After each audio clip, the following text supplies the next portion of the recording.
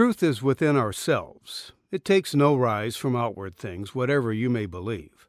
There is an inmost center in us all, where truth abides in fullness. Truth is a singularity, with the singularity being the divine source.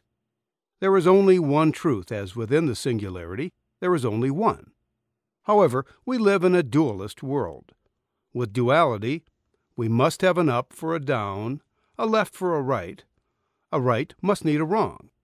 In a dualist world, one cannot exist unless there is an opposite. Everything must have an opposite. That's the role of dualism.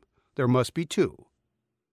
Since truth is a singularity, any truth brought into this world is a variation, a version of the one truth. As such, even though it contains some essence of the one truth, it is still diluted. It is to be questioned and doubted. Even this truth should be scrutinized. Any truth translated from the divine source into this world and into a language cannot be pure. The only way a person can come to see and experience this one pure truth, this singular truth, is from within himself. While we live in a dualist world, our essence, our soul, our true self, are born of the singularity, of the divine.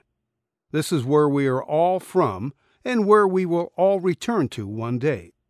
We are so much more than our thoughts and our actions in this life. We are more than this life.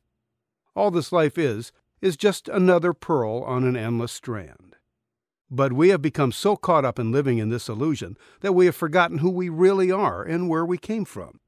In that forgetfulness, we have lost sight of the one pure truth that we have within ourselves. Imagine for a moment that your life is part of a play, a grand theatrical production, and you're the star.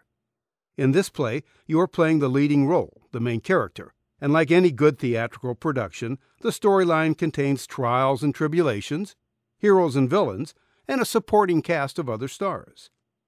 After this production runs its course and comes to an end, all the actors, stagehands, and support staff will take a break before embarking on another play. This is the way life is, just another play.